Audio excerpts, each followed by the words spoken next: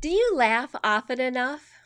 Did you know that researchers say on average a child will laugh 300 times a day, but an adult only 17 times each day? Let's see if we can increase that number a bit for you with a good laugh. After all, laughter is good medicine. Hi, I'm Diane LaFoon, and I'm here with your Joy Tip of the Week. And I'm so glad that you've joined me. So tell me, I would love to hear what was the last thing that made you laugh? What was the last thing that gave you a great big belly laugh that made you laugh all over with your whole body? Can we agree that laughter makes us feel good and that we all need more laughter in our life? You know, when you laugh, that positive feeling, it remains with you long after you laugh, especially if you have a good gut, belly laugh that just it shakes your whole body. That will help you to feel better because of those endorphins that it creates for an extended period of time, which is wonderful. That's why we need to laugh more often. And humor actually helps you to stay positive and keep optimistic in your outlook. And then when you go through difficult situations or disappointments or even loss, you're able to get through that a little better. So laughter is just good medicine, as it says in Proverbs. It's good for us. So we need to find ways to laugh more often. You know, you may say, I wasn't born with a good sense of humor. I've said that before. I don't know that I'm a funny person at all. I've never considered myself a funny person. I have an older brother who is a very funny person. And so I've kind of been in his shadow when it comes to comedy. But I love to laugh. And so I do try to find things that make me laugh because I want that reason to laugh more often because I know how good it is for me, not only physically, but mentally, emotionally. It's really very good for you all the way around. So best way to start is to start by laughing at your own imperfections. Start by laughing rather than feeling embarrassed when something goes wrong, because we all have these imperfections or little failures or little idiosyncrasies that we do that are funny if you really think about it because they're so absurd. I'll never forget the time I was living in Miami, Florida at the time. And I was a trainer and a mentor for leadership students who were high school students. We were traveling in a van, and I have this problem. I'm surprised I haven't done it more often on my Joy Tip of the Week with you. But I have this little problem where my brain gets ahead of my tongue or my tongue gets ahead of my brain, and I'll mix the fronts of words up. Like I'll say, can you please hand me the coffee pot instead of the coffee pot? Or don't you enjoy the sunshine today instead of the sunshine? I mix up those letters. And so one time we were riding in a van, a group of leadership students, my colleague and I, and we were having a really intense, serious discussion. And I was so excited to get the words out that I mixed up the front of the words again. And I meant to say, well, if the shoe fits.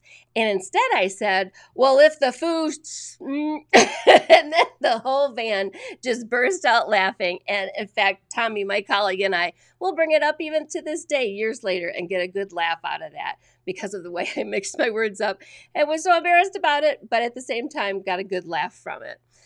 So why do we want to laugh more often? Well, there's tons of health benefits that come from laughter. It relaxes your body. It boosts your immune system. It's good for your heart. It burns calories. That's a good reason to laugh. And laughter may even help you live longer. There was a Norwegian study where researchers studied for 15 years, over 50,000 men and women, to see if they could tie a sense of humor to mortality rates. So does a sense of humor help you live longer? It was what they were asking. And so this was an extensive study, 15 years and over 50,000 people. That's a lot of studying to tie these two things together. And they did find some interesting things. They found that women with high scores for their sense of humor were associated with 48% less risk of death from all causes. That's an incredible, if you're going to live 50% longer because you laugh more, hey, let's find some things to laugh at, right?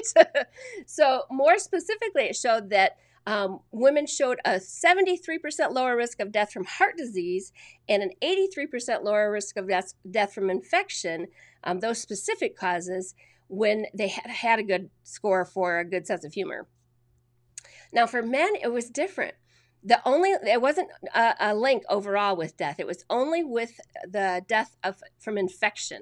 So the men with high humor scores had a 74% reduced risk of death from an infection. And the author of the research said that the gender differences could be due to a slight decline in humor scores as the men aged. Well, I'm not going to say anything about that, but I thought that was very interesting that there's actually a study out there that links your sense of humor or how often you laugh to your mortality. It's so true. It's good for us physically. And there are also mental health benefits of laughter. Laughter adds joy and zest to life. We feel better. We have a more positive outlook when we laugh and have that joy. It eases anxiety and tension. It's difficult to feel anxious or sad or angry even when you're laughing. I'll never forget my brother and his wife, Jay and Laura. They teach on marriage.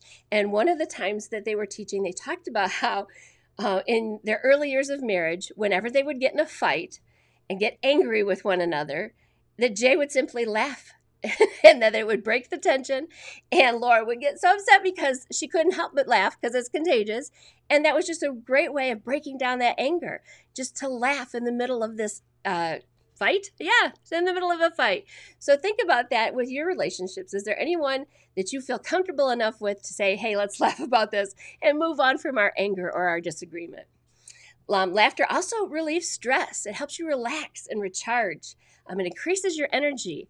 It's so good for you overall. It improves your mood. It strengthens your resilience. And resilience is something that in recent years, psychologists and psychotherapists are talking about the importance of having that resilience.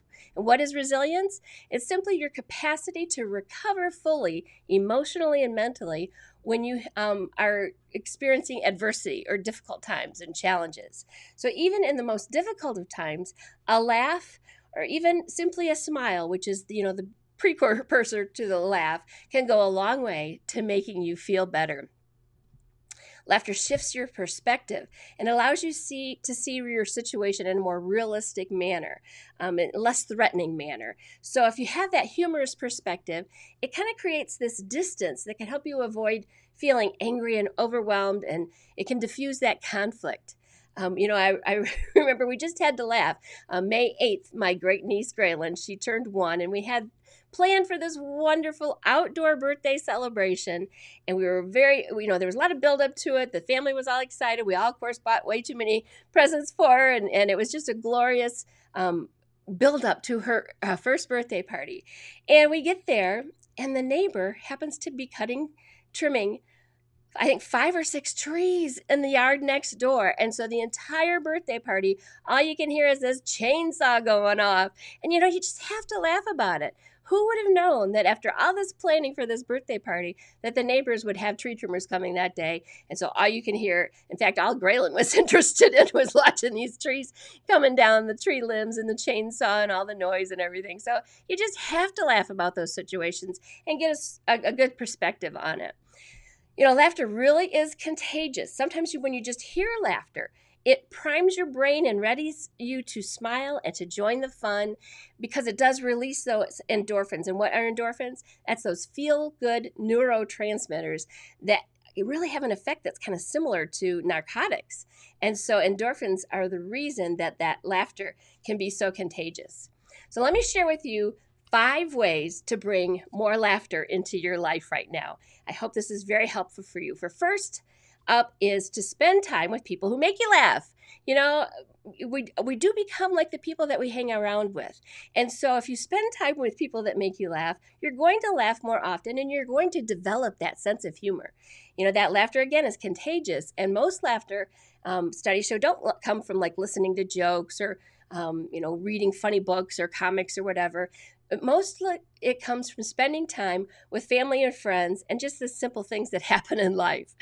So that's number 1. Spend time with people who make you laugh. Number 2, spend time with the children in your life. Children laugh 300 times a day. That's got to be contagious. The sweetest sound in the world is when my great niece Graylin laughs. It's just wonderful. And she's funny. She loves to tease. She just turned 1, and she loves to hand you something and then pull it back and then giggle.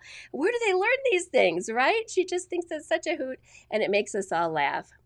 Number 3, play games with your family and friends. Seems like there's always lots of laughter when you're sitting around a table and playing a board game or a card game or some kind of game with other people who are either your family or friends. So if you notice the theme here, number one, number two, and number three all have to do with spending time with other people. And it's true. Research shows you're going to laugh more when you're with other people. Although sometimes I laugh at myself when I'm by myself because I do silly things. And I'm sure you do too. But number four is a little bit different. Laugh at your pet. We all love our dogs and cats and animals, and sometimes they do funny things. We have a dog, or had a dog. She died a couple of years ago now, but she was a miniature schnauzer, and she would flip her bed in the air until it landed on top of her, and then she would just snuggle down underneath her bed and go to sleep. And it was just the craziest thing. She was such a silly dog, but it made us laugh. It was fun to watch her do that. So spend time with people who make you laugh. Spend time with the children in your life. Play games with people. Laugh with your pets. And then finally, you'll find yourself laughing more if your entertainment is funny too. There's so much crime and dark and these horrible things that are in our entertainment now. I just don't understand why there's not more lightheartedness and comedy, more romance, of course. I'm a woman. I love the romance. But I try to fill my entertainment with things that are going to bring a smile to my face. Movies, TV shows, podcasts, even those pages and groups that you follow on social media, those are going to kind of set your mind in the laughter mentality. I've talked about Mikey's Funnies before. Mikey's Funnies is on Facebook, and he's got some great little clean jokes that just put a smile on your face and help you to get a laugh once in a while. So can you really develop a sense of humor? Of course you can. It's just like anything else. It's something that you have to make an effort to do, and you can develop that sense of humor. So the first step to developing a sense of humor is to not take yourself too seriously.